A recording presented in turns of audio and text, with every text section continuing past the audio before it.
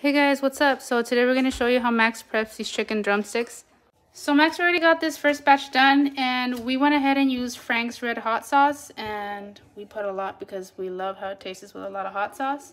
And for the next batch, we're going to use this amazing barbecue. It's the award-winning, the sauce is the boss, Sweet Baby Ray's barbecue sauce. So you can never go wrong with putting a lot. Yummy. And the chicken's already done. It's ready to go in the oven. We're going to go ahead and put it in the oven for 375 for about 45 minutes to an hour, just depending. The internal temperature has to be about 175, 180. And I did want to mention, we did buy the chicken pre-seasoned already. If you don't want to buy it pre-seasoned, you can put the seasoning of your choice. Max is just going to go ahead and cover the chicken. And this is just an easy way to meal prep for tomorrow. We can go ahead and maybe get a piece or two now, and then for tomorrow we could just heat it up for the kids. We're gonna go ahead and put the chicken in and wait till it's done.